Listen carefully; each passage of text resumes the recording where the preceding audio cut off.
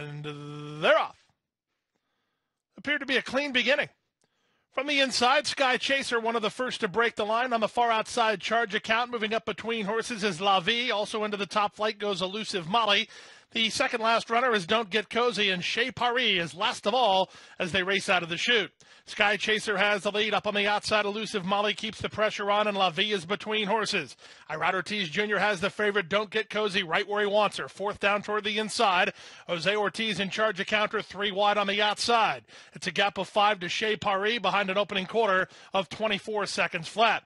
Less than 5/8 to run. Sky Chaser has the lead. Elusive Molly is second. La Vie is back to third. 3 wide charge account at the fence. Don't Get Cozy. 5 ahead of Chez Paris. Now there's half a mile to race. Sky Chaser on the inside continues to be badgered by Elusive Molly.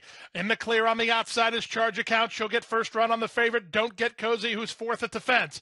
Followed fifth by La Vie, and Chez Paris has never been out of last through a 47 and 1 opening half mile.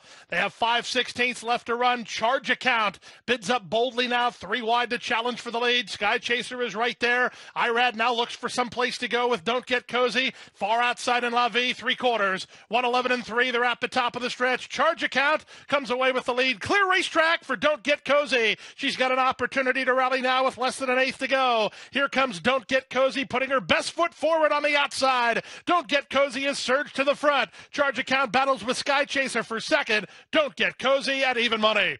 Sky Chaser with some tenacity. She fought off Charge account for second. Fourth was La Vie. Then Elusive Molly, 136 and 2.